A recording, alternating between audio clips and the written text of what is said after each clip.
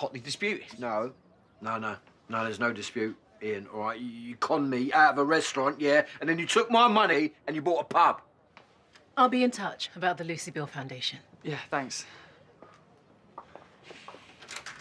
Every time I get close to solving this, you mess it up. No, the only way you can solve this, Ian, all right, is by giving me a big bag of money. It's not as simple as that. Well, it is. Sell the Vic. Look, I bought the pub for Sharon, all right? And now it's hardly turning a profit. Pathetic, Ian. You're pathetic. You bought that pub, yeah, with my money because you wanted to get inside her knickers. No, stop. I made a mistake, OK?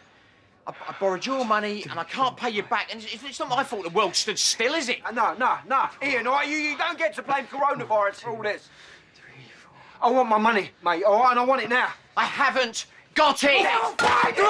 Stop! Well, look, Max, it's not in front of Bobby, yeah?